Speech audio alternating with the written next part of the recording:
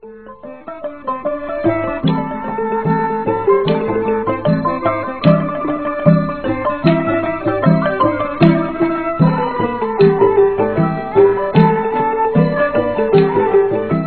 បន្តទៅនេះសូមស្វាគមន៍រាល់ការតាមដានស្ដាប់របស់វិទ្យុខ្មែរប៉ុស្តិ៍ KPR ដែលផ្សាយចេញពីទីក្រុង Long Beach រដ្ឋ California សហរដ្ឋអាមេរិក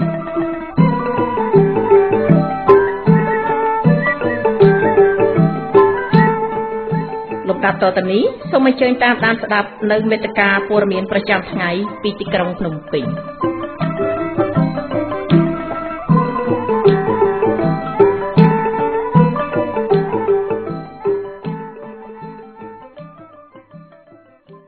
ចា៎នេះខ្ញុំរមនីរួមជាមួយសហការីផ្សាយសូមគោរពនិងជម្រាបសួរលោកស្រីអ្នកនាងកញ្ញាដែលកំពុងតាមដានស្ដាប់វិទ្យុខ្មែរប៉ុស្តិ៍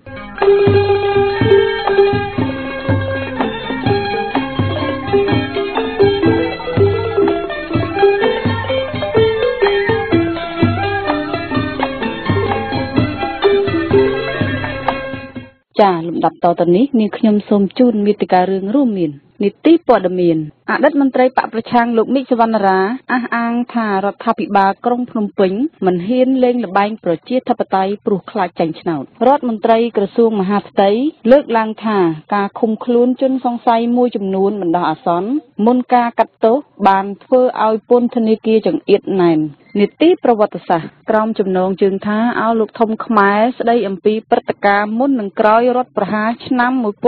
1970កិច្ចសម្ភារក្រោមប្រធានបទផលប៉ះពាល់ពីការផ្ដាច់ប្រព័ន្ធអនុគ្រោះពន្ធ EBA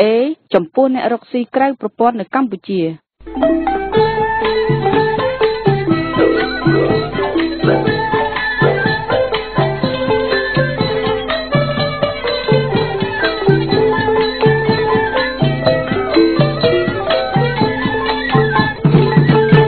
ចាលំដាប់តទៅនេះនាងខ្ញុំសូមជូនព័ត៌មានអតីតមន្ត្រីបកប្រឆាំងលោកមីក សវណ្ណរាអះអាងថារដ្ឋាភិបាលក្រុងភ្នំពេញមិនហ៊ានលេងល្បែងប្រជាធិបតេយ្យព្រោះខ្លាចចាញ់ឆ្នោតព័ត៌មាននេះជម្រាបជូនដល់លោកសុខោតីអតីតអ្នកទោសមនសិការមកពីគណៈបកសង្គ្រោះជាតិបានគូបញ្ជាក់ថារដ្ឋាភិបាលក្រុងភ្នំពេញបានដើរហួសគន្លងកិច្ចព្រមព្រៀងសន្តិភាពក្រុងប៉ារីសដោយសាររដ្ឋាភិបាលនេះខ្លាចលេងល្បែងប្រជាធិបតេយ្យពិតថ្លែងទៅកាន់សហគមន៍ខ្មែរនៅទីក្រុងតាកូម៉ានៃសហរដ្ឋអាមេរិកថ្មីនេះអតីតអ្នកទោសមនសិការមកពីគណៈបកសង្គ្រោះជាតិលោកមៀក សវណ្ណរាលើកឡើងថាក្នុងរយៈពេល27ឆ្នាំក្រោយពីកម្ពុជាបានបិទបញ្ចប់ជម្លោះទៅរដ្ឋាភិបាលក្រុងភ្នំពេញបានដើរផ្ទុយពីកិច្ចព្រមព្រៀងសន្តិភាពក្រុងប៉ារីសគណៈរដ្ឋាភិបាលលោកហ៊ុនសែនបានបំផ្លាញដល់ឆន្ទៈប្រជាពលរដ្ឋដែលបានខំបោះឆ្នោតគ្រប់គ្រងគណៈបកសង្គ្រោះជាតិតាមរយៈច្នៃប្រឌិតរឿងចោទប្រកាន់មកលើមេដឹកនាំគណៈបកសង្គ្រោះជាតិលោកកឹមសុខាលោកមៀក សវណ្ណរាថែមទាំងថ្លែងចំអកទៅរដ្ឋាភិបាលថា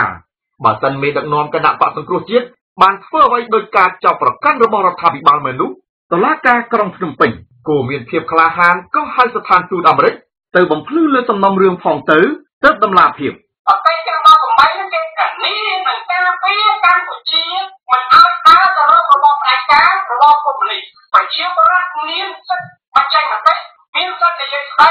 មានសិទ្ធិក្នុងការចូលរួមធ្វើនយោបាយដោយអហិង្សាក៏មិនប្រជាជនទៅមុខទេការយល់បើបោះឆ្នោត2013ឯងពលឹងចុងសក់ដល់ហើយដល់2017មើលទៅចុងអស់លីងណាមកនាងមកទៅដល់ចឹងមកទុក2018នេះការទេរោរឿងបណ្ដោយរោរឿងឆ្នៃទៅជាលោកគឹមសុខាគាត់ជាតិគាត់ហើយបើលោកថាអាមេរិកតាមពីក្រោយនឹងចាំមិនតែស្ថានទូតអាមេរិកចេញមកហើយហៅអាមេរិកទៅតស៊ូតុលាការទៅអានឹងនិយាយថាអាមេរិកគេបែរទៅមិនបានធ្វើចឹងទេគឺលែងឲ្យឆ្នោតរៀបរៀងในសង្គមជាតន្ត្រីកាលពីពេលកន្លងមកទាំងមេដឹកនាំគណៈបកកណ្ដាលអំណាចនិងទាំងមន្ត្រីជាន់ខ្ពស់របស់ខ្លួនលើកឡើងថាកិច្ចព្រមព្រៀងសន្តិភាពក្រុងប៉ារីសត្រូវបានរដ្ឋាភិបាលច្របាច់បញ្ចូលខ្លឹមសារចូលទៅក្នុងរដ្ឋធម្មនុញ្ញរួចរាល់អស់ទៅហើយថាទាំងសង្គមស៊ីវិលនិងទាំងគណៈបកប្រឆាំងនៅតែយល់ច្រឡំពីសន្ធិសញ្ញានេះសម្រាប់លោកសុកអេសានអ្នកនាំពាក្យគណៈបកប្រជាជនកម្ពុជាលើកឡើងថាសន្ធិសញ្ញាកិច្ចព្រមព្រៀងសន្តិភាពនេះតាមពិតទៅគឺបានស្លាប់បាត់ទៅហើយក្នុងកិច្ចព្រម ព្រៀងនេះក្នុងកថាខាងទី1គេបាននិយាយហើយដើម្បីដំណើរការរៀបចំឲ្យបានកិច្ចព្រមព្រៀងសន្តិភាពទីក្រុងប៉ារីសស្ដីពីបញ្ហាកម្ពុជាហ្នឹងគឺវាត្រូវមានយន្តការនោះគេហៅថាទុនបកនឹងឯងដែលជាអាជ្ញាធរទៅដល់អសន្តិអង្គការសហប្រជាជាតិទី2មានក្រុមប្រឹក្សាជាតិជាន់ខ្ពស់ដែលហៅថា ANC ដែលមានគ្រប់ភាគីនៅក្នុងទំនាស់រវាងខ្មែរនិងខ្មែរនឹងចូលរួមក្រោយពេលដែលចុះកិច្ចព្រមព្រៀងរហូតដល់កិច្ចដល់បង្កើតរដ្ឋាភិបាលបង្កើតរដ្ឋធម្មនុញ្ញថ្មីមួយបានហើយបង្កើតរដ្ឋាភិបាលនីតិកាលទី1ហើយគឺយន្តការនេះគឺត្រូវរំលាយចោលហើយទាំងនេះឧបករណ៍ត្រូវដកថយពីកម្ពុជាទាំងនេះបាននិយាយយល់ថាកិច្ចព្រមព្រៀងនេះវាអស់សុពលភាពជំវិញបញ្ហានេះក្រុមអ្នកវិភាគស្ថានភាពនយោបាយឯករាជ្យនៅកម្ពុជាយល់ឃើញថាកិច្ចព្រមព្រៀងសន្តិភាពក្រុងប៉ារីសនឹងតែមានតម្លៃជាអន្តរជាតិក្នុងការដោះស្រាយនៅវិបត្តិនយោបាយនិងស្ដារឡើងវិញនូវសន្តិភាពលទ្ធិប្រជាធិបតេយ្យក្រោយពីរដ្ឋាភិបាលក្រុងភ្នំពេញបានបំផ្លាញចោលអស់អតីតអ្នកសម្របសម្រួលកិច្ចព្រមព្រៀងសន្តិភាពក្រុងប៉ារីសអ្នកស្រីពងឈូកាត់ថ្លែងថាកិច្ចព្រមព្រៀងសន្តិភាពនេះគឺជាកូនសោមួយដើម្បីឲ្យអ្នកនយោបាយខ្មែរអាចអង្គុយលើតុចរចាដើម្បីស្វែងរកដំណោះស្រាយបិទបញ្ចប់ជម្លោះបានខ្ញុំទៅយល់ថាយើងមានការលំបាកយើងគួរតែនិយាយទៅលើកិច្ចព្រមព្រៀងក្រុងប៉ារីសទៅព្រោះអី18ប្រទេសដែលចុះហត្ថលេខាជាមួយយើងបានសន្យាថានឹងជួយជំរុញរឿងនេះរឿងនោះជំរុញរឿងសិទ្ធិមនុស្សព្រមតែក៏មាននិយាយនៅក្នុងនឹងថា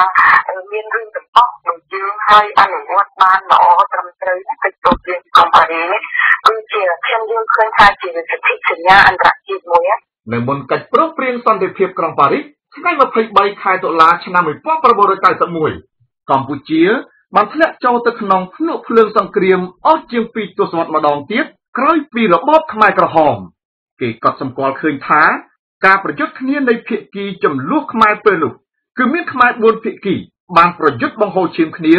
ដោយក្នុងនោះគឺមានភាគីចំនួនខ្មែរដែលមាននិន្នាការលំអៀងទៅរកមនោគមវិជ្ជាកុម្មុយនីសពីរក្រុមនិងភាគីពីរក្រុមទៀតគឺលំអៀងទៅរករបបប្រជាធិបតេយ្យសេរីភាគីដែលលំអៀងទៅរកមនោគមវិជ្ជាកុម្មុយនីសរួមមានភាគីរដ្ឋកម្ពុជាដឹកនាំដោយលោកជាស៊ីននិងលោកហេងសំរិននិងមួយក្រុមទៀតដឹកនាំដោយក្រុមមេដឹកនាំខ្មែរក្រហមរីឯភាគីដែលលំអៀងទៅរករបបប្រជាធិបតេយ្យសេរីរួមមានភាគីហ៊ុនស៊ុនប៉ិចដឹកនាំដោយព្រះមហាវីរក្សត្រព្រះបាទសម្ដេចព្រះនរោត្តមសីហនុនិងភាគីចំនួនមួយក្រុមទៀតដឹកនាំដោយលោកតាសែនសានដោយមើលឃើញពីវិបត្តិនយោបាយនិងសង្គ្រាមបង្ហូរឈាមគ្នារកទីបញ្ចប់គ្មានទើបសហគមន៍អន្តរជាតិចំនួន18ប្រទេសបានផ្ដួចផ្ដើមឲ្យមានកិច្ចព្រមព្រៀងសន្តិភាពទីក្រុងប៉ារីសនេះឡើងដោយព្រមព្រៀងគ្នាចូលរួមបោះឆ្នោតដោយសេរីត្រឹមត្រូវនិងយុត្តិធម៌នៅឆ្នាំ1993ក្រោមការជ្រោមជ្រែងពីសហគមន៍អន្តរជាតិសខោតេធ្វើសេចក្តីរាយការណ៍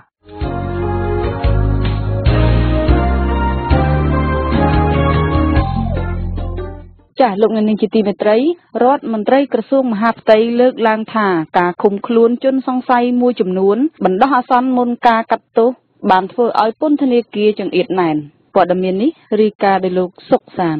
រដ្ឋមន្ត្រីក្រសួងមហាផ្ទៃលោកសខេងបានលើកឡើងថាដោយសារតែជនសង្ស័យមួយចំនួនត្រូវបានឃុំខ្លួនបណ្ដោះអាសន្នមុននឹងកាត់ទោសទើបធ្វើឲ្យពន្ធនាគារចង្អៀតណែននិងកង្វះពន្ធនាគារ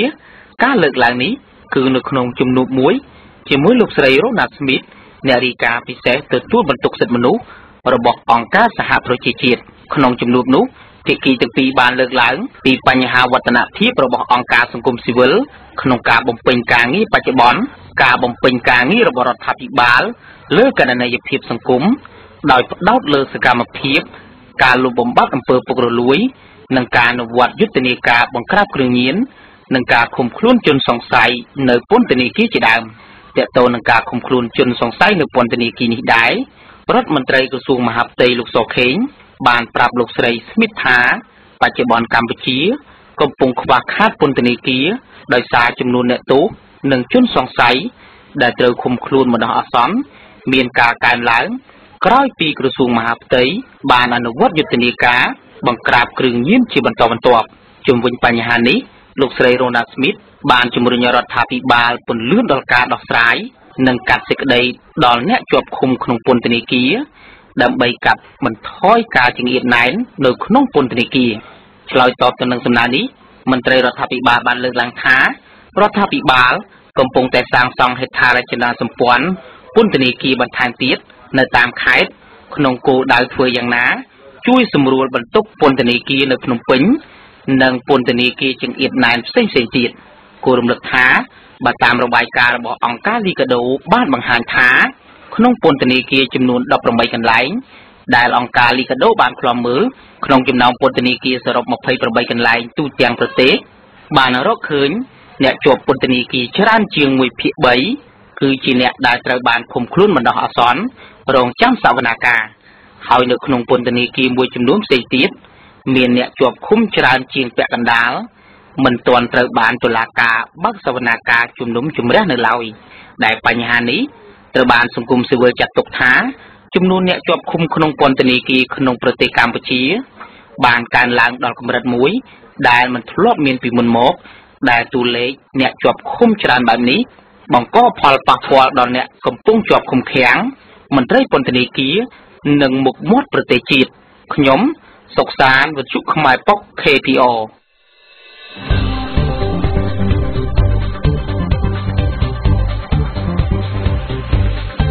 ស្ដាប់វិទ្យុខ្មែរប៉ុកលោកអ្នកនឹងដឹងពីព្រឹត្តិការណ៍ថ្មីៗស្ដីពីទស្សនៈយុវជន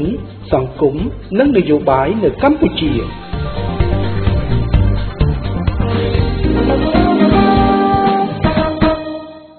ចាលោកអ្នកនាងជាទីមេត្រីនីតិប្រវត្តិសាស្ត្រក្រោមចំណងជើងថា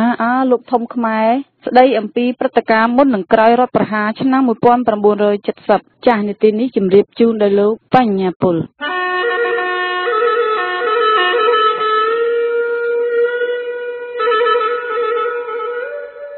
មុននឹងនិយាយអំពីរបបគ្រប់គ្រងចាប់ពីឆ្នាំ1970យើងបែរមកមើលព្រឹត្តិការណ៍មុននឹងការរដ្ឋប្រហារបន្តិចសិនចុងឆ្នាំ1969លោកនាយករដ្ឋមន្ត្រីលន់នល់មានជំងឺប្រចាំកាយរួចធ្វើដំណើរទៅប្រទេសបារាំងដើម្បីព្យាបាលក្នុងពេលនោះលោកបានប្រគល់តំណែងជានាយករដ្ឋមន្ត្រីឲ្យទៅព្រះអង្គម្ចាស់ស៊ីសុវត្ថិស្រីមតៈតាមប្រវត្តិសាស្ត្រវងត្រកូលស៊ីសុវត្ថិត្រូវបានដកលែងឲ្យឡើងសោយរាជចាប់ពីឆ្នាំ1941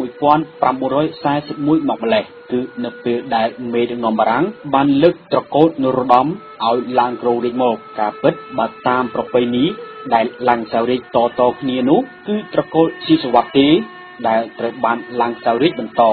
មិនមែនត្រកូលនរោត្តមឡើយតែដោយមេដឹកនាំបារាំងចង់បង្កើតឲ្យមានវិបត្តិក្នុងរង្វង់គ្រួសារស្ដេចខ្មែរដើម្បីនឹងងាយស្រួលនិងឆ្លៀតពេល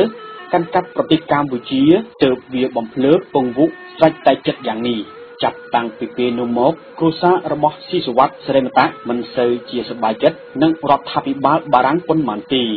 ក្រោយពីបានទទួលតំណែងជានាយករដ្ឋមន្ត្រីមកទ្រង់ស្រីមតៈក្លាយជាមនុស្សម្នាក់ដ៏សំខាន់ក្នុងនយោបាយខ្មែរនាពេលនោះមែនក្រោយពីមានទូនីតិមកទ្រង់ស្រីមតៈបានធ្វើការជំទាស់និងផែនការរបស់សម្ដេចនរោត្តមសីហនុក្នុងការធ្វើសេដ្ឋកិច្ចសមរភាពហើយទ្រង់បានគ្រប់គ្រងនយោបាយរបស់សហរដ្ឋអាមេរិកនៅតំបន់អាស៊ីអាគ្នេយ៍មិនតែប៉ុណ្ណោះទ្រង់បានមើលងាយនៅការចូលចិត្តរបស់សម្ដេចនរោត្តមសីហនុនិងពួកកុម្មុយនីសយួនជានិច្ចនាខែមករាឆ្នាំ1970ទ្រង់សីហនុបានធ្វើដំណើរទៅប្រទេសបារាំងជាធម្មតាក្នុងការសម្រាករបស់ទ្រង់ហើយសុខភាពរបស់ទ្រង់ក៏មិនសូវជាយ៉ាប់យ៉ឺនប៉ុន្មានទេក្នុងពេលជាមួយគ្នានេះពួកយកការ CIA របស់សហរដ្ឋអាមេរិកជាច្រើនត្រូវបញ្ជូនមកក្នុងប្រទេសកម្ពុជាពីយួនខាងត្បូងពួក CIA ទាំងនោះមានទីស្នាក់ការនៅព្រៃនគរសម្រាប់យកព័ត៌មានពីប្រទេសខ្មែរសហរដ្ឋអាមេរិកមិនត្រឹមតែបញ្ជូនពួក CIA មកកម្ពុជាប៉ុណ្ណោះទេថែមទាំងជួយឧបត្ថម្ភដល់ពួកដែលទ្រង់សីហនុហៅថាខ្មែរសេរីទីផងទ្រង់នរោត្តមសីហនុមកដល់ប្រទេសបារាំងនាខែមករាឆ្នាំ1970ហើយទ្រង់បានទៅជួបលោកលន់នល់ទ្រង់នរោត្តមសីហនុនិងលោកនាយករដ្ឋមន្ត្រីបាននឹកឃើញក្នុងចិត្តនៅរូបមន្តមួយដើម្បីទទួលការជួយគាំទ្រពីសូវៀតឬមួយពីប្រទេសចិនដោយបញ្ជាក់ពីការជិតជ្រែកចូលនៃកងទ័ពយួនខាងជើងក្នុងប្រទេសកម្ពុជាទ្រង់នរោត្តមសីហនុបានធ្វើគម្រោងការត្រឡប់មកប្រទេសកម្ពុជាវិញដោយឆ្លងកាត់មូស្គូនិងប៉េកាំងក្នុងពេលនោះលោកលន់នល់ត្រូវនាំព័ត៌មាននេះ មកធ្វើបាតកម្មប្រឆាំងយូតនៅទីក្រុងភ្នំពេញដើម្បីបង្ហាញនូវកំហឹងនិងវិធានការរបស់ខ្មែរអំពីការដែលយួនមិនគោរពអធិបតេយ្យភាពរបស់កម្ពុជាទ្រង់នរោត្តមសីហនុត្រូវទៅសុំមេដឹកនាំសូវៀតនិងចិនឲ្យធ្វើការគៀបសង្កត់ទៅលើរដ្ឋាភិបាលក្រុងហាណូយឲ្យដកកងទ័ពរបស់ខ្លួនចេញពីប្រទេសកម្ពុជាវិញនេះបង្ហាញថាចាប់ពីដើមឆ្នាំ1970មកទ្រង់នរោត្តមសីហនុមានការភ្ញាក់ផ្អើលជាខ្លាំងអំពីសង្គ្រាមដែលរីកដុះដាលមកក្នុងប្រទេសកម្ពុជានិងបង្កើតឲ្យមានការចូលកំហឹងរបស់ទ្រង់ជាចំហប្រឆាំងនឹងពួកកុម្មុយនីសយួននៅខែកុម្ភៈលោកលន់នល់បានធ្វើការកោះហៅអ្នកគ្រប់គ្រងនៅតាមខេត្តទាំងអស់បើកសន្និសីទដើម្បីពិភាក្សាអំពីបញ្ហាកងទ័ពយួនយកកុងដែលបានមកតាំងមូលដ្ឋានក្នុងប្រទេសកម្ពុជាលោកលន់នល់បានបិទច្រកកំពង់ផែកំពង់សោមជប់ឲ្យកប៉ាល់ដឹកនាំគ្រឿងសព្វាវុធនិងភស្តុភាររបស់ចិនដែលសម្រាប់ជួយគ្រប់គ្រងដល់ពួកយួននៅថ្ងៃទី8ខែមីនាលោកលន់នល់បានរៀបចំធ្វើបាតកម្មមួយប្រឆាំងនឹងវត្តមាននៃកងទ័ពយួនក្នុងប្រទេសកម្ពុជានៅថ្ងៃទី11ខែមីនានិស្សិតរាប់ពាន់នាក់ទាហានព្រះសង្ឃបានប្រមូលគ្នានៅមុខវិមានឯករាជ្យនិងធ្វើការលុកលុយទៅលើស្ថានទូតយួនចំណែកទ្រង់នរោត្តមសីហនុនៅឯប៉ារីសបានធ្វើការផ្ដន់ទាទោសដោយកំហឹងទៅលើពួកបាតកោទាំងនោះនិងបានប្រកាសថាពួកនេះត្រូវបានមានអ្នករៀបចំឡើងដើម្បីបំផ្លាញនិងបំបែកបំបាក់មិត្តភាពរវាងកម្ពុជាជាមួយនឹងលទ្ធិសង្គមនិយមព្រមទាំងអនុវត្តប្រទេសយើងឲ្យស្ថិតក្នុងកណ្ដាប់ដៃមហាអំណាចមូលធននិយមទ្រង់សីហនុបានផ្ញើសារលិខិតមួយយ៉ាងលឿនមកមាតារបស់ទ្រង់ថាទ្រង់នឹងមិនធ្វើដំណើរទៅមូស្គូនិងប៉េកាំងទេហើយទ្រង់នឹងត្រឡប់មកមាតុភូមិប្រទេសវិញជាប្រញាប់ដើម្បីកុំឲ្យប្រទេសទ្រង់ក្លាយជាប្រទេសឡាវទី2បានដំណឹងនេះភ្លាមទីក្រុងភ្នំពេញត្រូវបានរៀបចំរងចាំទទួលការវិលត្រឡប់មកដល់របស់ទ្រង់ប៉ុន្តែលោកនាយករដ្ឋមន្ត្រីរបស់ទ្រង់នៅតែបន្តអនុវត្តប្រឆាំងនយោបាយកុម្មុយនីសដដែលពេលបន្ទាប់ក្រោយមកលោកលន់នល់បានធ្វើការសំទោសជាក់លាក់ក្នុងការដែលពួកបាតកោលុកលុយទៅលើស្ថានទូតយួនមិនតែប៉ុណ្ណោះលោកបានប្រកាសឲ្យកងទ័ពយួនទាំងប៉ុន្មានដែលបានមកបោះទីតាំងក្នុងកម្ពុជាត្រូវតែលះបង់ប្រទេសកម្ពុជាក្នុងរយៈពេល72ម៉ោងឲ្យអស់មកដល់ពេលនេះបញ្ជាក់ថាប្រហែលជាលោកលន់នល់មិនបានចូលរួមគំនិតថាតើត្រូវទម្លាក់ទ្រង់នរោត្តមសីហនុឬយ៉ាងណានោះទេនេះបង្ហាញថា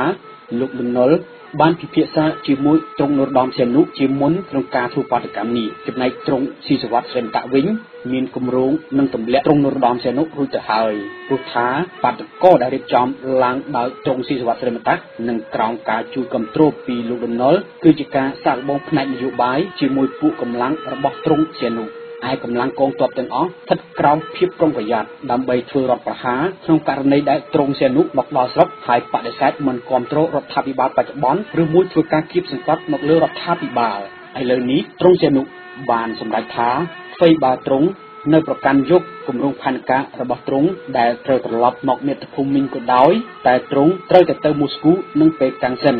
មុនពេលការចេញដំណើរនេះទ្រង់សីហនុនៅឯប្រទេសបារាំង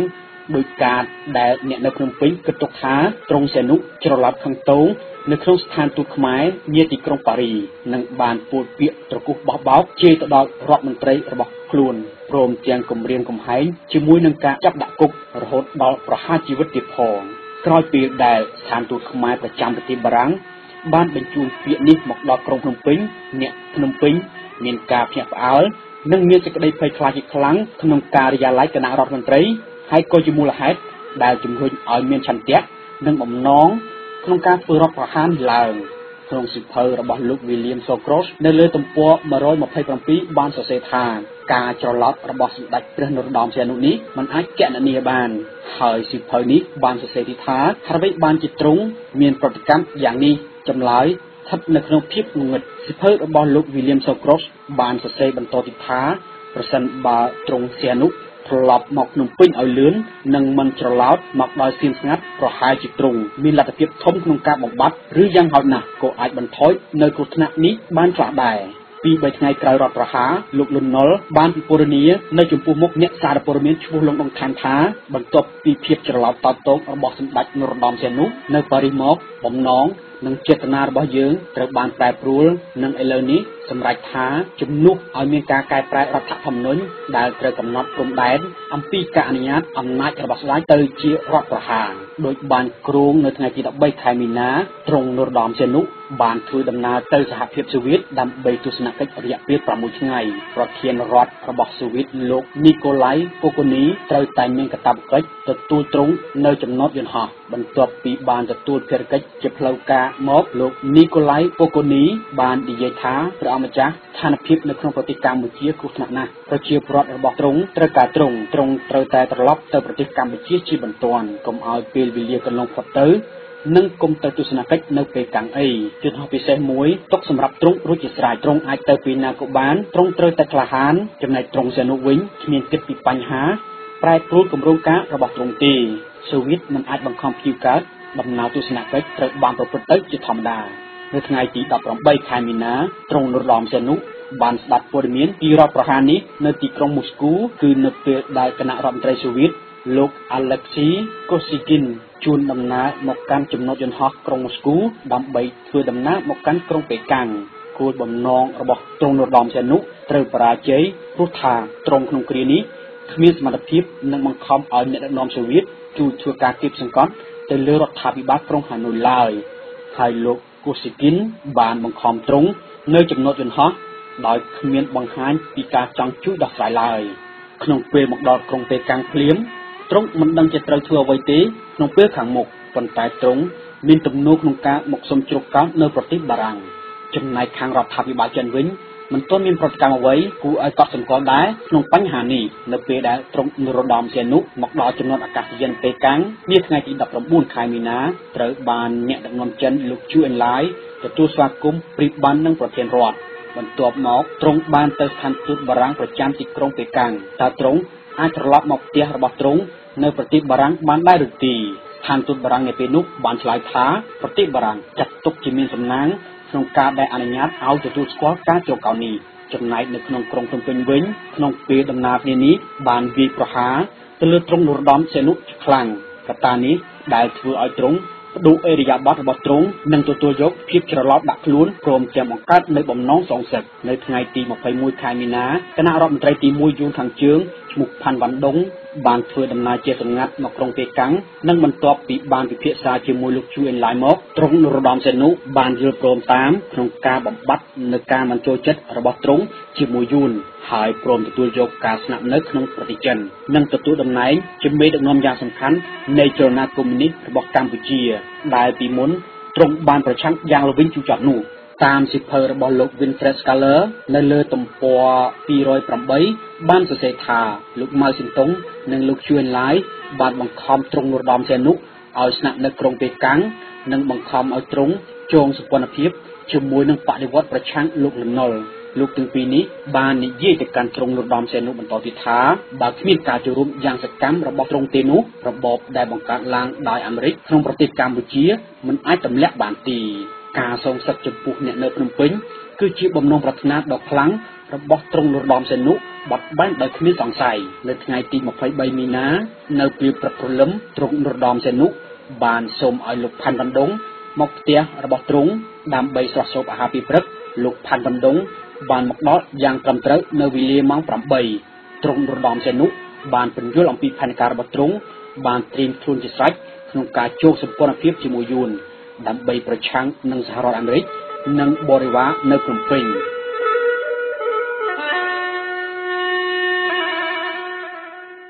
ចាលោកអ្នកនាងជាទីមេត្រីនីតិប្រវត្តិសាស្ត្រភាគទី7ដែលលោកអ្នកទើបតែបានស្ដាប់នៅពេលនេះចប់តែប៉ុណ្ណេះសូមលោកអ្នកនាងរងចាំតាមដានស្ដាប់ភាគបន្តនៅថ្ងៃស្អែកទៀតសូមអរគុណវិទ្យុខ្មែរប៉ុស្តិ៍សូមជូនកិច្ចសម្ភារ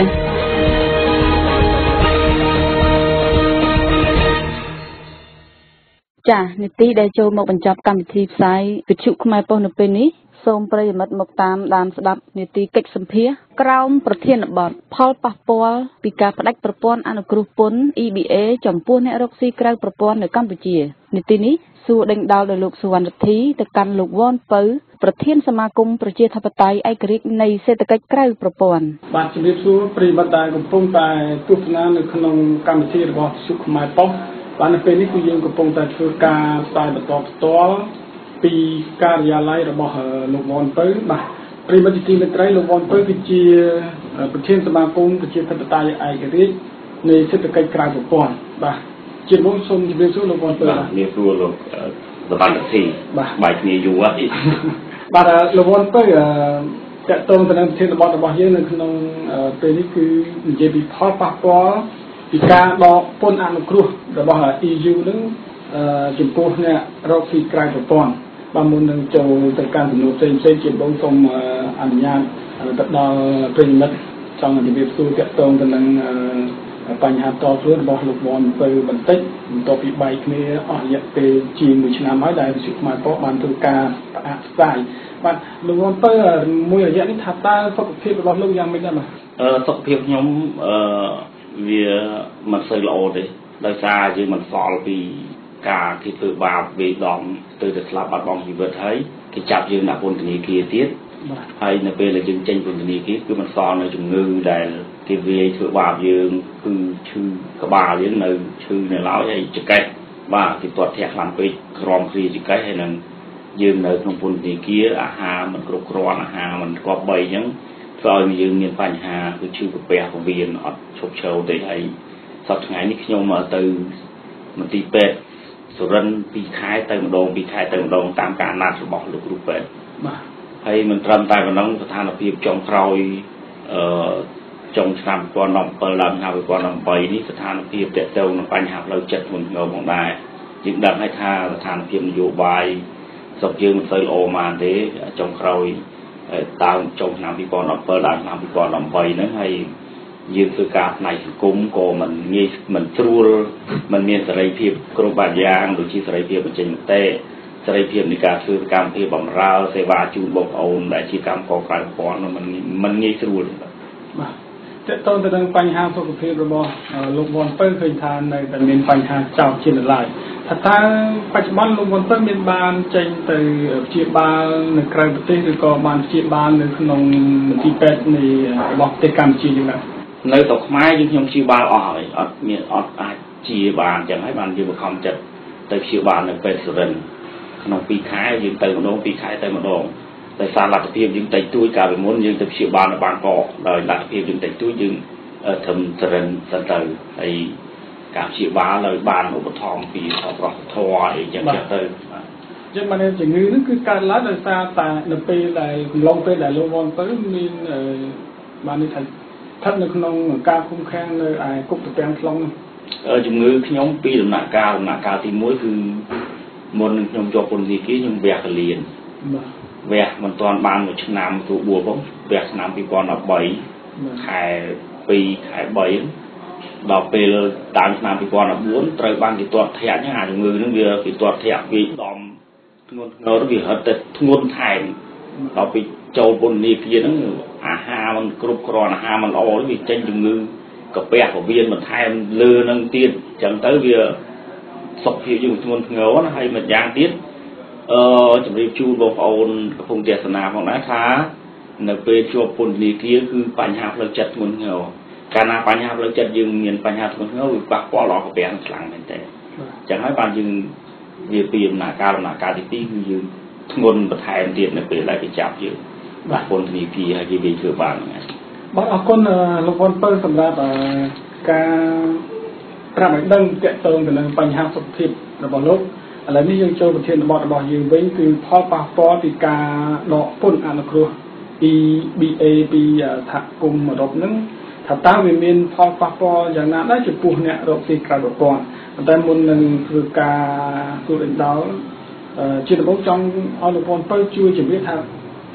ថាតើអ្នករកស៊ីក្រៅប្រព័ន្ធជាអ្នករកស៊ីបែបប្រភេទបែបណាដែរបាទសូមជម្រាបជូនបងប្អូនជនរួមជាតិអ្នកប្រកបមករបររកស៊ីក្រៅប្រព័ន្ធមានន័យថាអ្នកគេហៅថា self employ មានន័យអ្នករកប្រាក់ចំណូលដោយខ្លួនឯងគឺមិនមានតកែបុគ្គលិករបស់ខ្លួនឯងតកែខ្លួនឯងចំណេញខ្លួនឯងខាតខ្លួនឯងអ្នករកស៊ីដោយខ្លួនឯងដែលអត់មានតកែ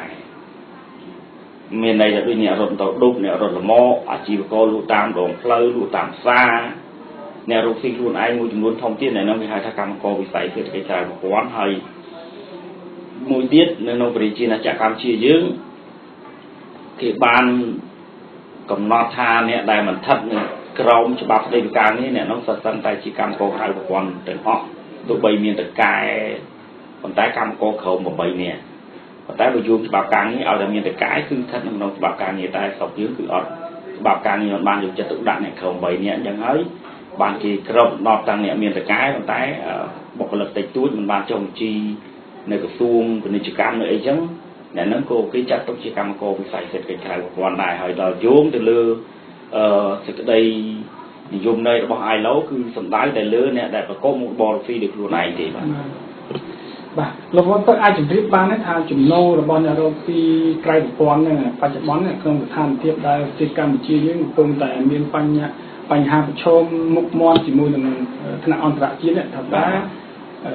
របបគាត់រកចំណូលបានហ្នឹងអាចគត់គង់ជីវភាពទប់ទល់បានមកងាយស្រួលឬក៏កំពុងតែមានបញ្ហាចោលដែរបាទចំពោះបញ្ហានេះយើងឃើញថាប្រាក់ចំណូលធ្លាក់ចុះខ្លាំងមែនទែនបាទគូផ្សំប្រទេសយើងកំពុងជួបបញ្ហាសេដ្ឋកិច្ចបញ្ហានយោបាយយ៉ាងទៀតយើងឃើញថាកាលពីមុនជាមធ្យមគាត់ត្រូវបាន$5 $10 រហូតដល់$20ជាមធ្យមក្នុងមួយថ្ងៃនេះចំណូលខ្ពស់ណាប៉ុន្តែឥឡូវនេះចុះពី5សល់តែ10000រៀលទេបាទយើងធ្វើការសង្កេតកន្លងទៅក៏ដូចជាបច្ចុប្បន្ននេះតែ10000រៀលទៅ20000ឬក៏40000រៀលក្នុងមួយថ្ងៃតែប៉ុណ្ណោះអញ្ចឹងតើតើការចំណាយចាយវាយើងឃើញថារកស៊ីមួយថ្ងៃសម្រាប់ថ្ងៃជួបការវាខ្វះខាតថែមទៀតផងបាទនេះគឺជាចំណុចមួយដែលយើងចាប់អារម្មណ៍មកដែរបញ្ហាលំបាកមែនតើរកស៊ីបានព្រឹកខ្វះងាយខ្វះព្រឹកហើយគូផ្សំតែប៉ុណ្ណឹងទំនិញក៏ឡើងថ្លៃហើយសាំងរបស់យើងឡើងជិត5000រៀលហើយអញ្ចឹងពិបាកមែនតើដល់យើងអាប្រាក់ចំណូលវាអត់តរយៈភាពទៅនឹងការចំណាយវិញណាមានន័យថាលំបាកមែនតើពេលនេះហើយបើអ្នកលក់ដូរតាមដងផ្លូវត្រូវបានគេដេញពីលេខពីកើតទៅលេខទៀតនិយាយស្ទើរតែមិនកើតតែម្ដងបើអញ្ញាធម៌ត្រូវការរៀបចំស្ដាប់ស្ងប់មកឲ្យដេញទៅមិនលំអស្អាតពីក្រុមហ្នឹងលោកចំណុចហ្នឹងយើងដឹងហើយប្រទេសណាក៏គេរៀបចំស្ដាប់ស្ងប់ដែរប៉ុន្តែការរៀបចំស្ដាប់ស្ងប់គេគឺហៅថាការរៀបចំស្ដាប់ស្ងប់ប្រកបដោយការទទួលខុសត្រូវយើងទៅមើលប្រទេសឡាវប្រទេសថៃអញ្ញាធម៌រដ្ឋគេធ្វើរបងសុវត្ថិភាពសម្រាប់អ្នកលក់ដូរតាមដងផ្លូវគឺកំណត់មិនឲ្យលក់ហៀមកផ្លូវហើយគេមានរបងការពារទៀតហើយគេបើកឱកាសឲ្យអ្នកលក់នៅក្នុងរបងសុវត្ថិភាពហ្នឹងគេមានឱកាសលក់ដូរតាមដងផ្លូវនេះប៉ុន្តែគេមានរបៀបរៀបរយដោយសារអាជ្ញាធរគេវាជួយរៀបចំមានន័យថារៀបចំស្ដាប់ស្ងប់ប្រកបដោយការទទួលត្រូវរបស់អាជ្ញាធររដ្ឋមិនមែនដេញតំណែងទៅណាទៅនៅអត់មានការទទួលខុសត្រូវសួរឲ្យថាតើឲ្យខ្មែរយើងទៅនៅណាបើគាត់ទ្រូនៅស្រុកទេហ្នឹងហើយទៅចំណាក់ស្រុកវាច្រើនលើលុបពេកហើយមិនដឹងទៅណាបខំចិត្តរស់មួយថ្ងៃបានថ្ងៃទីមួយថ្ងៃគេដេញពីមុខពីក្រោយទៅលេចទៅកើតហ្នឹងទៅស្ដាប់ស្ងប់គឺរៀបចំល្អយើងគួរតែយកគំរូប្រទេសជិតខាងហើយគួរតែអាជ្ញាធរសហការជាមួយសង្គមស៊ីវិលដូចជាសមាគម ID អញ្ចឹងយើងដឹងរបៀបនៃការរៀបចំស្ដាប់ស្ងប់ដើម្បីឲ្យអាជ្ញាធរក៏ទទួលយកបានអាជីវករក៏ទទួលយកបានព្រោះខ្ញុំសូមជម្រាបជូនបងប្អូនជនរួមជាតិថាអាជីវករគឺជាផ្នែកមួយសម្រាប់ភ្ញៀវទេសចរបើភ្ញៀវទេសចរមិនមានអាជីវករលក់ដូរតាមដងផ្លូវទេក៏ពិបាកในការរកទិញសម្ភារៈសពបែបយ៉ាងណាហើយអ្នកលក់ដូរតាមដងផ្លូវគឺជាផ្នែកមួយនៃទីប្រជុំជនដែលប្រជាពលរដ្ឋនៅទីប្រជុំជនដែលមានប្រាក់ចំណូលទាបអាចទៅទិញរបស់របរដែលអ្នកលក់ដូរតាមដងផ្លូវបានព្រោះអ្នកលក់ដូរតាមដងផ្លូវគឺលក់ធូរថ្លៃអញ្ចឹងអ្នកដែលមានប្រាក់ចំណូលទាបអាចទៅប្រើប្រាស់អាស្រ័យផលជាមួយអ្នកលក់ដូរតាមដងផ្លូវចំណុចទី3គឺប្រសិនបើអ្នកចំណូលទាបគាត់រវល់ការងារគឺជាអ្នកលក់ដូរតាមដងផ្លូវគឺជាអ្នកសម្រួលទៅដល់អ្នកដែលមានរវល់ការងារហ្នឹងគាត់ទិញម្ហូបអាហារតាមដងផ្លូវគឺគាត់មិនបាច់ខ្វល់ខ្វាយគាត់អត់មានពេលទៅដាំបាយដាំស្លទេអញ្ចឹងគាត់អាចអាស្រ័យផលទិញអាហារដែលលក់ដូរតាមដងផ្លូវបានហ្នឹងហើយគឺជាប្រយោជន៍សម្រាប់អ្នកលក់ដូរតាមដងផ្លូវសម្រាប់ជាសេដ្ឋកិច្ចជាតិជាកម្លាំងចលករមួយដែរបាទលោកវ៉ុនទៅបានលើកឡើងថាឥឡូវនេះសម្រាប់អ្នករកស៊ីក្រៅប្រព័ន្ធគឺមានបញ្ហាសេដ្ឋកិច្ចគឺបញ្ហាចំណូលហ្នឹងកំពុងតែធ្លាក់ចុះមែនទែនបាទតែផ្ទុយពីការលើកឡើងរបស់មន្ត្រីរដ្ឋាភិបាលលោកបានលើកឡើងថានៅមិនយូរទេ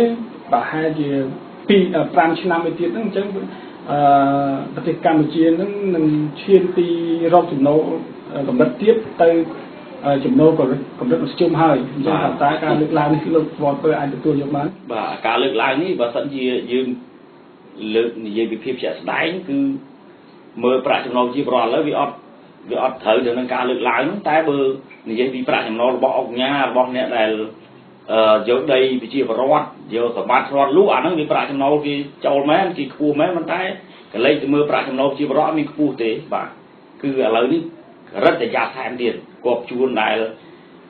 ដូចជាអ្នកលក់ដូរតាមដងផ្លូវតាមផ្សារអ្នកលក់ដូរតាមដងផ្លូវនិយាយពីអ្នកខេត្តផ្សេងនោះវិញឥឡូវរកប្រាក់ចំណូលស្ទើរតែមិនបានព្រោះឥឡូវដល់ស្រុកយើងវិនិយោគខ្លាំងពេកទៅសូម្បីតែអ្នកលក់ចេកចៀនអ្នកធ្វើឆាខ្វាយលក់ក៏ជនជាតិវិនិយោគចិនអ្នកពួកចិនវិនិយោគធ្វើឆាខ្វាយលក់ដែរអញ្ចឹងខ្មែរយើងលក់ដូរតាមដងផ្លូវមិនកើតចិនឥឡូវមកលក់តាំងពៅប្រជែងជាមួយខ្មែរនៅខេត្តផ្សេងនោះដែរអាហ្នឹងដែលធ្វើឲ្យយើងបាត់ប្រាក់ចំណូលហើយយើងឃើញថាក្រុមហ៊ុនធំគឺមានប្រាក់ចំណូលខ្ពស់មែនដោយអ្នករត់ម៉ូតូលមកទេសចរលមកកង់3អញ្ចឹងគឺក្រុមហ៊ុន Gap ក្រុមហ៊ុន Pass Up ក្រុមហ៊ុន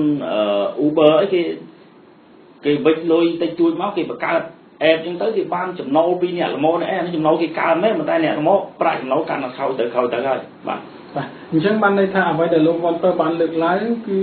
ចេះទេគឺអ្នកមានគេកាន់តែមានទៅមែនតែអ្នកក្រគឺកាន់តែក្រទៅបាទជាក់លុយធនាគារវ៉ាន់កដណ្ដងអញ្ចឹងបានន័យថាមន្ត្រីរដ្ឋាភិបាលគាត់លើកបានមួយជ្រុងអញ្ចឹងអ្នកមានគេមានទៀតហើយគេទៅចោលអ្នកក្របាទលោកវ៉ាន់ពើមួយទៀតចង់ថាតើអាចជំរាបបានទេថាសម្រាប់អ្នករកស៊ីក្រៅប្រព័ន្ធហ្នឹងតើប្រភេទអ្នករកស៊ីក្រៅប្រព័ន្ធអាជីវកម្មគាត់ប្រភេទណាដែលគាត់ក្នុងពេលបច្ចុប្បន្ននេះគាត់អាចរកចំណូលបានគួរសមហើយប្រភេទណាដែលកំពុងតែយ៉ាប់មែនទែនប្រភេទដែលយ៉ាប់មែនទែនគឺអ្នកលក់បន្លែផ្លែឈើនៅតាមដងផ្លូវតាមផ្សារអ្នកលក់ត្រីសាច់មួយចំនួនតូចតាចអ្នកលក់អាហារនៅមុខរោងចក្រអីហ្នឹងគឺប្រាក់ចំណូលយ៉ាប់មែនទែនហើយអ្នករត់ល្មកខ្មែរឥឡូវគឺស្ទើរតែដាច់បាយហើយប្រាក់ចំណូលធ្លាក់ខ្លាំងមែនទែនដោយសារទី1គឺសាំងឡើងថ្លៃទី2អតិថិជនមិនសូវប្រើប្រាស់ល្មកខ្មែរទេជិះតែល្មកឥណ្ឌាធ្វើឲ្យអ្នកល្មកខ្មែរដាច់បាយដុំហើយដូចជាអ្នករត់ល្មកនៅខេត្តផ្សេងនោះកាលពីមុនសម្បូរភ្ញៀវទេសចរដឹកបានច្រើនមែនទែនហើយផ្ទះជួលរបស់អ្នកប្រជាពលរដ្ឋផ្សេងនោះជួលឲ្យអ្នកល្មកនេះគឺតម្លៃតែត្រឹមតែ$30ដល់$15ទេឥឡូវរហូតដល់រាប់រយ$នោះមានន័យធ្លាក់ប្រាក់ចំណូលហើយអាលុយជួលផ្ទះវាឡើងថ្លៃទៀតធ្វើឲ្យគាត់កំពុងតែជួបហានិភ័យខ្ពស់មែនទែនសម្រាប់អ្នករត់ល្មកខ្មែរនៅប្រទេសកម្ពុជាយើងបាទហើយអ្នកដែលមានប្រាក់ចំណូលខ្ពស់អ្នកដែលអាចទប់ទល់បានដូចអ្នករត់ល្មកឥណ្ឌាក៏គាត់បានដែរប៉ុន្តែចុងក្រោយនេះល្មកឥណ្ឌាចូលច្រើនវិញទៅប្រជែងឆ្នាំវិញទៅប្រាក់ចំណូលកាន់តែធ្លាក់ចុះវិញបាទអ្នកដែលប្រាក់ចំណូលដែលអាចទប់ទល់បានអ្នកលក់ដូរតាមដងផ្លូវដែរប៉ុន្តែគេមានដូចជាអ្នកលក់គេមានតូបអីគ្រាន់បើទីអ្នកលក់កាទៀវលក់អីអញ្ចឹងណាអាហ្នឹងវាគ្រាន់បើអ្នកលក់កាទៀវលក់ជាពិសេសអ្នកលក់សម្ភារៈនៅមុខមន្ទីរពេទ្យអាហ្នឹងគឺអាចប្រាក់ចំណូលអាចទប់ទល់បានហើយអ្នកដែលលក់ដូរតាមដងផ្លូវដែរប៉ុន្តែដូចជានៅខេត្តសៀមរាបអីមួយចំនួនហ្នឹងអាចនៅទប់ទល់បានខ្លះដែរសម្រាប់អ្នកលក់ដូរតាមដងផ្លូវដូចជាអ្នកនៅលក់នៅមុខអង្គរជុំយូជុំអីហ្នឹងវាអាចទប់ទល់បានខ្លះប៉ុន្តែមិនសម្បូរភ្ញៀវមិនប្រាក់ចំណូលខ្លាំងដូចប្រហែលឆ្នាំមុនទេបាទឥឡូវនេះសហគមន៍អឺរ៉ុបមិនទាន់បានដាច់ពន្ធគេហៅថាពន្ធអនុគ្រោះ EBA នៅឡើយទេហើយឃើញថាស្ថានភាពសេដ្ឋកិច្ចរបស់អ្នករកស៊ីក្រៅប្រព័ន្ធដោយអ្វីដែលលោកមនពៅបានលើកឡើងមុនហ្នឹងគឺឃើញថាកំពុងតែជួបវិបត្តិហើយចុះតម្រាំនឹងសហគមន៍អឺរ៉ុបហ្នឹងគេដកប្រព័ន្ធអនុគ្រោះពន្ធហ្នឹងទៅទៀតថាតើលោកមនពៅអាចប្រមាណមើលឃើញថាចំណូលរបស់ពួកគាត់អ្នករកស៊ីក្រៅប្រព័ន្ធហ្នឹងនឹងទៅវិវត្តទៅជាយ៉ាងណាវិញដែរបាទអរគុណលោករដ្ឋាភិបាលសួរសំណួរនេះគឺជាចំណុចសំខាន់មែនទែនការគិតរបស់ខ្ញុំប្រសិនបើសហគមន៍អឺរ៉ុបដកប្រព័ន្ធអនុគ្រោះពន្ធ EBA អ្នកដែលរងគ្រោះមាន3សំខាន់ទី1គឺកម្មករផ្ទាល់មានន័យថាអ្នកធ្វើការវិស័យកាត់ដេរនិងដេរក្បែរជើងដែលនាំផលិតផលទៅអឺរ៉ុបនឹងអ្នកប៉ះពាល់ផ្ទាល់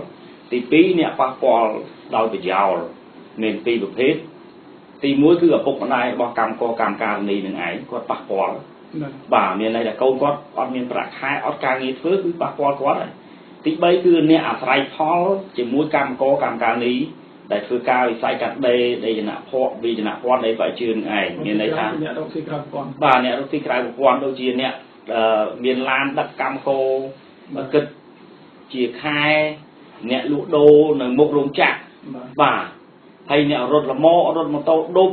bà rốt taxi xây biết ba qua lối của giáo miền này ta cana cam có ăn miền địa thái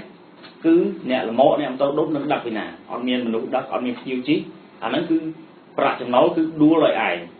bạc trong nó đánh ăn miền bạc trong nó và bắt bom bạc trong nó lại ai hay ti bốn cứ mà cha chua tè ao cam co gìคือថារាប់រយរាប់ពាន់រាប់សែនស្នងហ្នឹងត្រូវបាត់ប្រាក់ចំណូលអាហ្នឹងប្រសិនបើសហគមន៍អឺរ៉ុបផ្ដាច់ការគ្រោះពន្ធ EBA នឹងឯងគឺរងគ្រោះប៉ះពាល់ខ្លាំងមែនតើបាទការមើលឃើញរបស់ខ្ញុំបាទពេលនេះចង់ឲ្យជំរាបសួរលោកហ៊ុនទៅតកតងទៅបញ្ហាសេវាសុខភាពវិញម្ដងបាទសម្រាប់អ្នករកស៊ីក្រៅប្រព័ន្ធហ្នឹងឥឡូវហ្នឹងចំណូលរបស់គាត់វាធ្លាក់ចុះទៅហើយហើយខ្មែរយើងបើយើងមើលពីស្ថានភាពបច្ចុប្បន្ននេះយើងឃើញថាអ្នកជំងឺជាកើនឡើងហើយអ្នកដែលគេមានលុយមានអីសម្បូរហូរហៀឬក៏បាត់ហូរហៀដូចជាគេមិនទៅមានបញ្ហាចោលទេនៅពេលដែលគេមានជំងឺគេមានប្រាក់ដើម្បីចំណាយហើយចុះសម្រាប់អ្នករកស៊ីក្រៅប្រព័ន្ធវិញថាតើលោកមិនទៅមានបានដឹងពីបញ្ហារបស់អ្នករកស៊ីក្រៅប្រព័ន្ធថាយ៉ាងម៉េចដែរនៅពេលដែលគាត់ឈឺម្ដងគាត់មានប្រាក់ឯណាបើអ្វីដែលលោកបានលើកឡើងគឺគាត់កំពុងតែមានចំណូលធ្លាក់ចុះយ៉ាងដុតដាបយ៉ាងនេះទៅហើយហ្នឹងអានេះគឺជាចំណុចសំខាន់ដែលប្រសិនបើគាត់ប្រាក់ចំណូលធ្លាក់ចុះហើយគាត់មានជំងឺទៀតមានក្រជាន់ក្របាទក្រហើយជាន់ក្រទៀតគឺធ្ងន់ធ្ងរមែនទែនទៅទីពេទ្យកាលណាអត់លុយគឺអត់អាចរងចាំតែស្ដីស្លាប់តែប៉ុណ្ណោះសម្រាប់ប្រទេសកម្ពុជាសម្រាប់កម្មកោក្រៅប្រព័ន្ធវាគ្រាន់ថាដូចអ្នកល្មកអ្នកម៉ូតូដុបអ្នកតាក់ស៊ីនិងកម្មកោការតាមប្រទេសឥឡូវគឺបានមូលនិធិសាមធម៌របស់អាជ្ញាធររដ្ឋដែលបកគលផ្ដល់ជូនគឺទៅមន្ទីរពេទ្យអត់លុយទេសម្រាប់មន្ទីរពេទ្យរដ្ឋប៉ុន្តែក្រោយពេលថ្មីនេះសម្រាប់អាជីវករកាលពីមុនអាជ្ញាធររដ្ឋគេធ្វើជូនណាអាជីវករដែលប៉ុន្តែដល់ក្រោយថ្មីនេះក្រោយពីបោះឆ្នោតចប់គឺអាជីវករគេបិទលេខឲ្យធ្វើបានមូលនិធិសាមធម៌ដែលចេញដោយបសសហ្នឹងអាហ្នឹងជាបញ្ហាសម្រាប់អាជីវករសម្រាប់នៅរឿងអេចាយទាំងអស់អ្នកក្រីក្រហ្នឹងគឺអត់មានបាននឹងទេពីផ្អាកមករយៈហើយអញ្ចឹងអាហ្នឹងបើសិនជាមានជំងឺអីគឺពិបាកមែនទែនមិនដឹងជាអ្នកណាជួយអ្នកណាទេហើយមិនដឹងជាអាចមានលទ្ធភាពប៉ុណ្ណាមានន័យថារស់ទៅតាមសមាជីវតែប៉ុណ្ណឹងឯងបាទលោកវ៉ាន់ទៅមុនបោះឆ្នោតអញ្ចឹងបានន័យថារដ្ឋាភិបាលគេជួយគេមានបានគេចេញបានហ្នឹងទៅឲ្យអាជីវករទៅឲ្យអ្នករកស៊ីអីហ្នឹងអញ្ចឹងក្រោយពីបោះឆ្នោតគេផ្ដាច់អាហ្នឹងវិញបាទគេបានន័យថាក្រោយបោះឆ្នោតពួកគាត់លែងឈឺឬក៏យ៉ាងម៉េចបានគេផ្ដាច់យើងមិនច្បាស់ដែរព្រោះក្រសួងគេថាគេផ្អាកមករយៈសិនសម្រាប់អាជីវករណាដល់គេគិតថាអាជីវករស្រុកខ្មែរសុទ្ធសឹងតែជាអ្នកមានគេប្រៀបធៀបថាអ្នកអាជីវករខ្មែរអ្នកលក់មាសលក់អីគេគិតថាអាជីវករដែរប៉ុន្តែអត់បានមើលឃើញថាអាជីវករដែលលក់តាមដងតាមដងផ្លូវនោះពិបាកប៉ុណ្ណាប្រាក់ចំណូលទាបហើយអត់មានបាននឹងទៀតពេលគាត់ឈឺសួរឲ្យគាត់ទៅណាអ្នករើសអេចាយនៅកំណោសម្រាប់ស្ទឹងនឹងជ័យអីសួរគាត់ពេលឈឺតែគាត់ទៅណាគឺហានិភ័យខ្ពស់មែនតើហើយគាត់លក់ដូរតាមដងផ្លូវរើសអេចាយគឺមានន័យថាបរិស្ថានมันល្អឬឲ្យខូចសុខភាពថែមទៀតហើយបើអត់មានបាននឹងទៀតប្រហែលតែធ្ងន់ធ្ងរទៀតបាទអញ្ចឹងហើយបើកាលពីមុនបោះឆ្នោតគេធ្វើបាននឹងជូនប៉ុន្តែក្រោយបោះឆ្នោតមកបាននឹងគេត្រូវបានផ្អាកមករយៈហ្នឹងសម្រាប់អ្នកលក់ដូរហើយនឹងអ្នកក្រុមរើសអេចាយគេផ្អាកប៉ុន្តែនៅតែអ្នកល្មកអ្នកតោដុកតែប៉ុណ្ណោះបាទលោកហ៊ុនទៅក្នុងនាមលោកជាប្រធានសមាគមប្រជាធិបតេយ្យឯករាជ្យនៃសេដ្ឋកិច្ចក្រៅប្រព័ន្ធអញ្ចឹងបានន័យថាលោកប្រកាសជាធ្វើការជាមួយនឹងអ្នករកស៊ីក្រៅប្រព័ន្ធនឹងហើយហើយលោកហ៊ុនទៅក៏បានលើកឡើងដែរមុខរបរបែបណាដែលគេហៅថាការរកស៊ីក្រៅប្រព័ន្ធអញ្ចឹងថាតើលោកមានបានធ្វើអ្វីមួយសម្រាប់នៅពេលណាដែលអ្នករកស៊ីក្រៅប្រព័ន្ធហ្នឹងគាត់មានជំងឺមានអីហ្នឹងអាចរត់ទៅរកកន្លែងណាលោកមានបានធ្វើអ្វីមួយផ្ដល់ទៅឲ្យពួកគាត់ឡើងហ្នឹងដែលអ្នកដែលបានចូលធ្វើជាសមាជិករបស់សមាគមលោកហ្នឹងបាទអរគុណច្រើនសំណួរនេះគឺមានសារៈប្រយោជន៍មែនទែនបច្ចុប្បន្ននេះសមាគមបានសិក្សាស្រាវជ្រាវមួយជាមួយអង្គការ ILO អង្គការពលកម្មអន្តរជាតិហ្នឹង សិក្សាស្រាវជ្រាវអំពីប្រាក់ចំណូលរបស់កម្មករក្រៅប្រព័ន្ធហ្នឹងដើម្បីប្រៀបធៀបទៅនឹងការបង់បានបសសបានរបបសន្តិសុខសង្គមចឹងហើយយើងធ្វើការសិក្សាស្រាវជ្រាវជាមួយ ILO ចប់យើងនឹងជំរុញទៅរដ្ឋាភិបាលត្រូវតែពង្រីកវិសាលភាពនៃរបបសន្តិសុខសង្គមទៅដល់កម្មករវិស័យក្រៅប្រព័ន្ធហើយកម្មករក្រៅប្រព័ន្ធតើអាចមានលទ្ធភាពបង់ប៉ុណ្ណាដើម្បីទទួលបានសេវាពិនិត្យនិងព្យាបាលសុខភាពសេវានៅពេលដែលគាត់ចាស់ទៅគេហៅថាមានប្រាក់សោធននិវត្តន៍ហើយនៅពេលដែលគាត់អត់ការងារហ្នឹងគឺមានការឧបត្ថម្ភប្រាក់ពីអាជ្ញាធររដ្ឋដូចនៅសហរដ្ឋអាមេរិកអញ្ចឹងយើងកំពុងតែជំរុញរឿងហ្នឹងប៉ុន្តែឥឡូវនេះកំពុងតែសិក្សានៅឡើយទេថាកម្មករក្រៅប្រព័ន្ធមានបញ្ហាលំបាកហ្នឹងហើយបានយើងខិតខំសហការជាមួយអង្គការ ILO ធ្វើការសិក្សាស្រាវជ្រាវដើម្បីជំរុញទៅអាជ្ញាធររដ្ឋត្រូវតែពង្រីកវិសាលភាពទៅដល់កម្មករវិស័យសេដ្ឋកិច្ចក្រៅប្រព័ន្ធដើម្បីគាត់ទទួលបានសេវារបបសន្តិសុខសង្គមដោយកម្មករវិស័យក្នុងប្រព័ន្ធដែរបាទប្រទេសកន្លងមកឃើញថាសមាគមរបស់លោកនោះបានជួយធ្វើបានរបបសន្តិសុខសង្គមទៅដល់សមាជិកខ្លះដែរទៅហើយបានហ្នឹងយ៉ាងម៉េចដែរចុងកន្លងមកយើងបានធ្វើតែមិនមែនបានរបបសន្តិសុខសង្គមទេយើងធ្វើនោះគឺបានមូលនិធិសាមធម៌តែចេញដោយការិយាល័យរបបសន្តិសុខសង្គមតាមពិតជាបានបើនិយាយភាសាសាមញ្ញបានជនក្រីក្រណាមិនមែនជាបានរបបសន្តិសុខសង្គមទេបានអ្នកក្របាទបានអ្នកក្រទេបានមូលនិធិសាមធម៌សម្រាប់អ្នកក្រីក្រហើយរបបសន្តិសុខសង្គមសម្រាប់តែអ្នកដែលស្ថិតនៅក្នុងវិស័យនៃច្បាប់ការងារតែប៉ុណ្ណោះគឺបាននឹងពណ៌ខុសគ្នារបស់យើងការក្រៅប្រព័ន្ធនោះគឺពណ៌តាក្រូចហើយអ្នកក្នុងប្រព័ន្ធនោះគឺបានរបបសន្តិសុខសង្គមនោះគឺពណ៌ផ្ទៃមេឃបាទគឺខុសគ្នាហើយអត្ថប្រយោជន៍ផ្សេងគ្នាយើងទឹកក្រូចនឹងបានតែព្យាបាលពិនិត្យសុខភាពតែមន្ទីរពេទ្យរដ្ឋទេតែវាបានបសសដែលមានពណ៌ផ្ទៃមេឃហ្នឹងគឺអាចពិនិត្យព្យាបាលមន្ទីរពេទ្យរដ្ឋមន្ទីរពេទ្យឯកជនហើយនៅពេលដែលគាត់ពិការភាពអាចមានប្រាក់សម្រាប់ចិញ្ចឹមគាត់ហើយនឹងគ្រួសារគាត់ហើយនៅពេលដែលគាត់មរណភាពអាចជួយចិញ្ចឹមកូននៅក្នុងបន្ទប់រហូតដល់អាយុ18ឆ្នាំទៀតអាហ្នឹងខ្ញុំនិយាយក្នុងក្របខ័ណ្ឌនៃច្បាប់ទេប៉ុន្តែការអនុវត្តចុកជើងរឿងសេវាពេទ្យហ្នឹងវាមិនប្រសើរដូចប្រទេសជាជិតខាងទេជាពិសេសសេវាពេទ្យទាក់ទងនឹងអ្នកមានបានរបបសន្តិសុខសង្គមហ្នឹងយើងឃើញថានៅក្នុងប្រព័ន្ធបណ្ដាញសង្គមតែងតែគេបង្ហោះជាច្រើនលើកច្រើនសារហើយដែលមិនសូវបានយកចិត្តទុកដាក់ទៅលើអ្នកដែលមានបានរបបសន្តិសុខសង្គមពីសំណាក់មន្ទីរពេទ្យបាទសូមទៅអរគុណសម្រាប់ការលើកឡើងទាក់ទងទៅនឹងសមាគមរបស់លោកឥឡូវនេះយើងចូលប្រធានបទរបស់យើងឥឡូវនេះយើងឃើញថាបញ្ហាកំពុងកើតមានហើយសម្រាប់អ្នករកស៊ីក្រៅប្រព័ន្ធអញ្ចឹងនៅថ្ងៃខាងមុខមួយឆ្នាំទៀតនឹងសហគមន៍អឺរ៉ុបដែលគេតែងតែផ្ដល់ពន្ធអនុគ្រោះ EVA នេះគេបានលើកឡើងហើយថាគេនឹងកាត់ពន្ធអនុគ្រោះនឹងហើយអញ្ចឹងពេលនោះបញ្ហាវាកាន់តែកើតមានកាន់តែខ្លាំងទៅថាតើសម្រាប់លោកវ៉ាន់ទៅវិញយល់ថារដ្ឋាភិបាលគួរធ្វើឲ្យមុនគេដើម្បីកុំឲ្យបញ្ហានេះมันកើតឡើងបានបាទអរគុណច្រើនលោកសវណ្ណធីយើងឃើញថាសហគមន៍អឺរ៉ុបបានចេញសារពមៀនក៏ដូចជាបញ្ញត្តិស្មារតីទៅរដ្ឋាភិបាលកម្ពុជាឲ្យគិតឡើងវិញស្ដារនៅការគោរពសិទ្ធិមនុស្សលទ្ធិប្រជាធិបតេយ្យលំហក្នុងការធ្វើការសម្រាប់អង្គការសង្គមស៊ីវិលសហជីពសមាគមទាំងអស់ហ្នឹង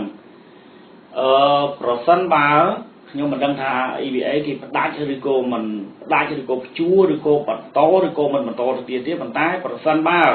ត្រូវបានព្យួរឬក៏ត្រូវបានកាត់ផ្ដាច់អានេះហើយជាហានិភ័យសម្រាប់កម្មករទាំងក្នុងប្រព័ន្ធនិងក្រៅប្រព័ន្ធឪពុកម្ដាយរបស់កម្មករទាំងអស់នោះដែរហើយទាក់ទងនឹងសេដ្ឋកិច្ចជាតិយើងឃើញថា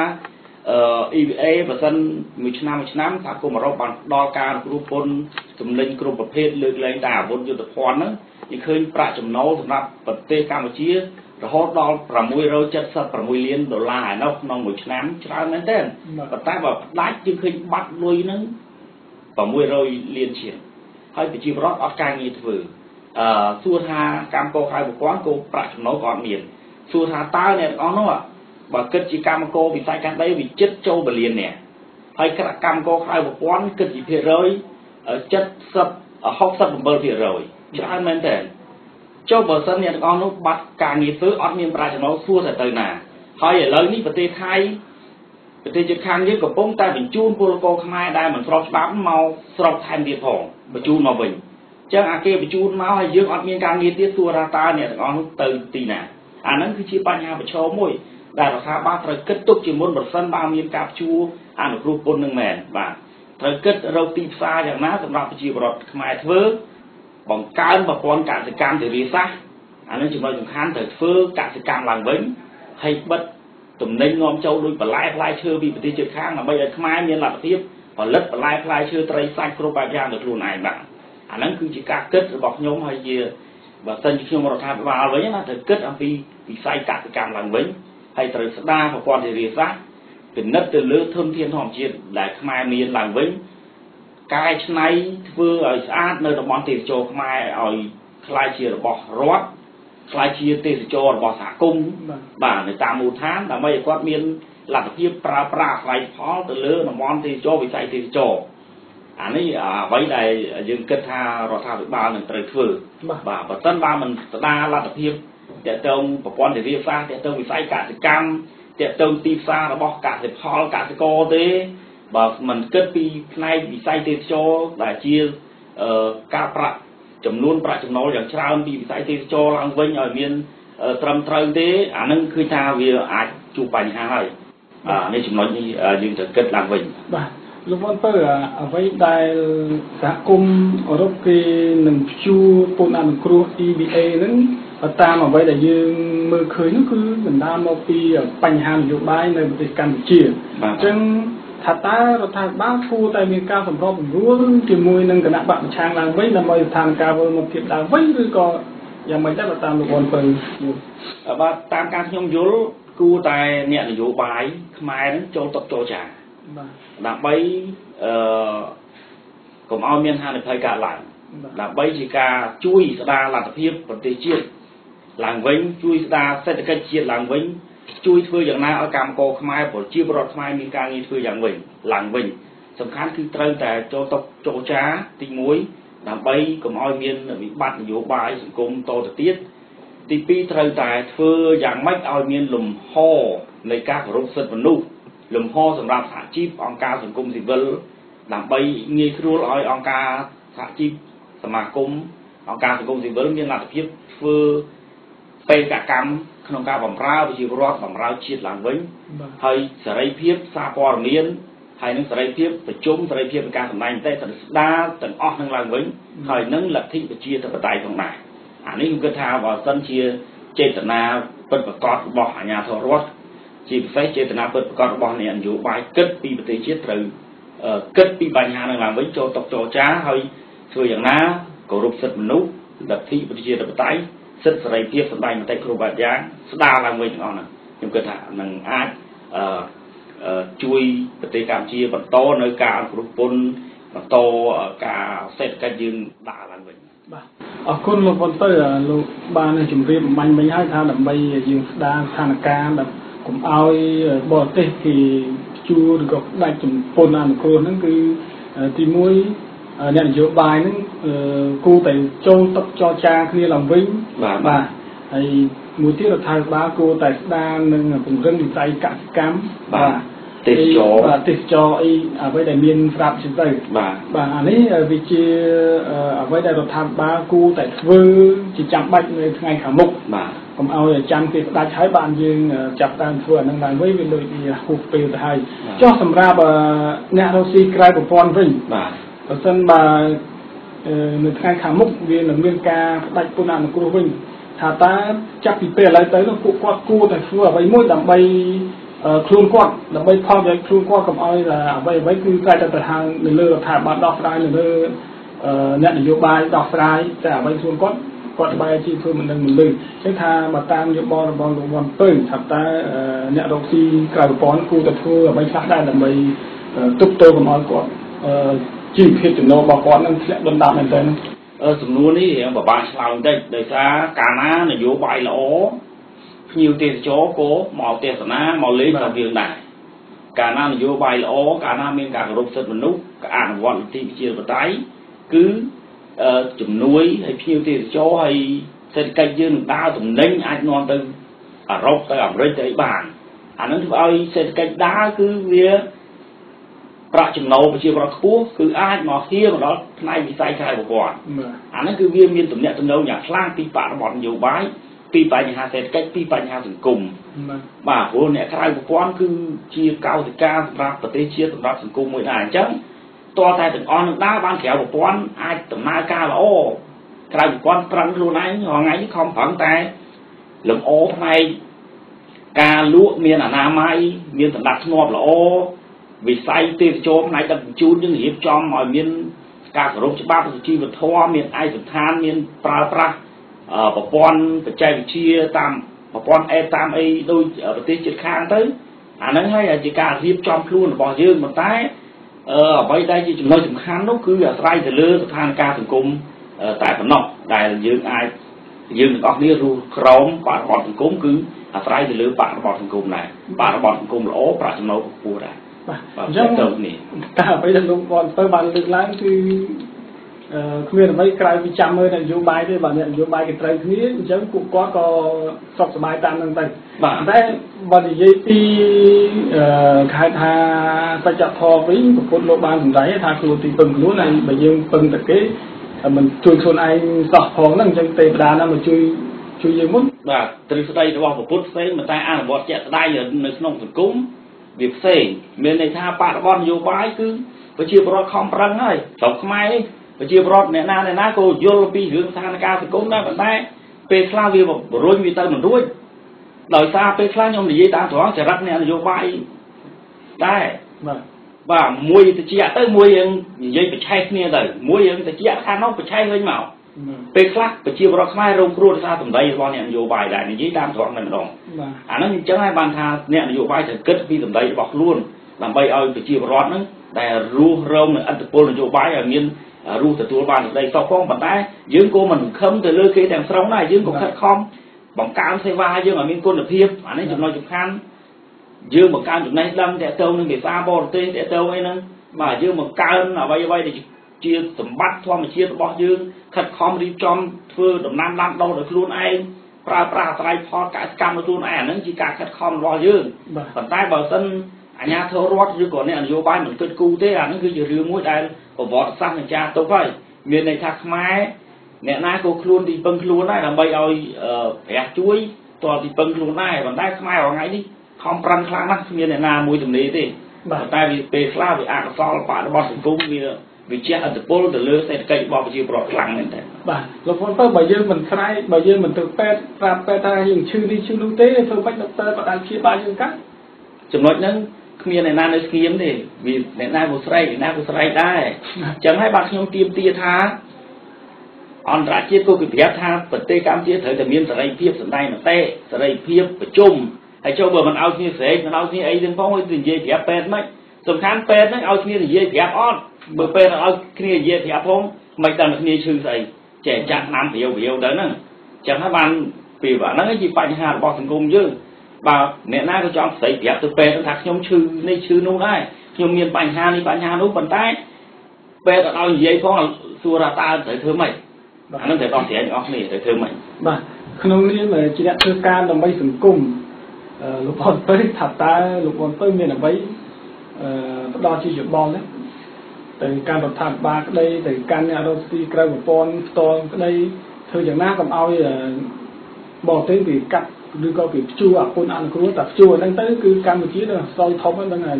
បញ្ហាសេដ្ឋកិច្ចហ្នឹងហ្មងបាទហ្នឹងហើយបាទខ្ញុំនិយាយថាដើមថាសំខាន់បើនិយាយអាជ្ញាធររដ្ឋវិញត្រូវតែអនុវត្តជំរុញឲ្យមានការគោរពសិទ្ធិមនុស្សជំរុញឲ្យមានសេរីភាពសម្ដែងមតិសេរីភាពនៃការប្រជុំជំរុញឲ្យមានកំណើនសេដ្ឋកិច្ចបានខ្ពស់រដ្ឋត្រូវតែផ្ដល់លំហសេរីភាពសម្រាប់ធ្វើការដល់អង្គការសង្គមស៊ីវិលដល់សមាគមដល់សហជីព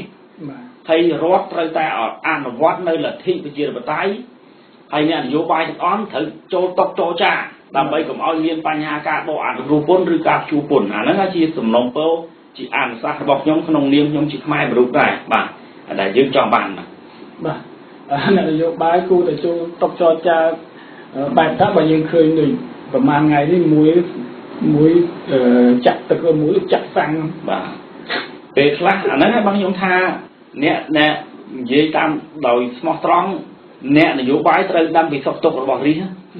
và đôi từ đây là bỏ vào ban chơi là man tìm bờ lên thà tục rồi bỏ đi cứ chỉ tục rồi bỏ sải chẳng nè dụ bái tới club đi đôi chỉ sải như này bảo là sân chỉ sải vừa chỉ nè cục rong mình đâm bị tục rồi bỏ chỉ rót nóคือจะเรื่องมวยได้รูนองประเทศมวยได้อ่างซอลงพอดมาอันนั้นคือจำนวนสำคัญนะแต่ยังถึงเพิ่มทาเนี่ยโยบายนั่งดอกสายมีปัญหาดินั่งโจตกโจจ้านั่งเป็นฉาบคำมงคลตรงนั้นบ่แต่วันเปิดในช่องกลางนี่จะโตเป็นประเทศบอดบอยยื่นพอปะปอปีกาดอกปูนันกลัว EBA จนปูเนี่ยเราฟิกาปอนมีอะไรไว้จองไทยไว้จะจองไทยnhưng mà xong mà piu níu từ đóเนี่ยโยบายถึงត្រូវតែโจตกโจจ้าให้piu níuដល់រដ្ឋាភិបាលត្រូវដោះស្រាយទៅនៅបញ្ហាអ្វីដែលសហគមន៍អឺរ៉ុបបានជំរាបជូនត្រូវធ្វើទៅតាមសំណពររបស់គេដើម្បីជួយសង្គ្រោះប្រទេសជាតិយើងដើម្បីកុំឲ្យជួបហានិភ័យសម្រាប់ជីវភាពប្រជាពលរដ្ឋខ្មែរបាទអរគុណបាទប្រិយមិត្តទីមេត្រីកិច្ចសំណួរនេះដល់របៀបជាបានសវណ្ណធីជាមួយនឹងលោកវ៉ាន់ពៅបាទលោកវ៉ាន់ពៅគឺជាប្រធានសមាគមប្រជាធិបតេយ្យឯករាជ្យនៃសេដ្ឋកិច្ចក្រៅប្រព័ន្ធធានរបស់យើងគឺផលប៉ះពាល់ពីការដកពន្ធអនុគ្រោះ EBA ចំពោះអ្នករកពន្ធក្រៅប្រព័ន្ធបាទខ្ញុំបាទសវណ្ណធីក៏សូមធ្វើការបញ្ចប់កម្មវិធីផ្សាយបន្តផ្ទាល់តែត្រឹមនេះបាទអរគុណសូមជម្រាបលាលោកអ្នកស្ដាប់វិទ្យុខ្មែរប៉ុស្តិ៍ជាទីគោរពរាប់អានកម្មវិធីផ្សាយរយៈពេល1ម៉ោងបានមកដល់ទីបញ្ចប់ហើយនាងខ្ញុំជាមីមៀកនិងសហការីនៃ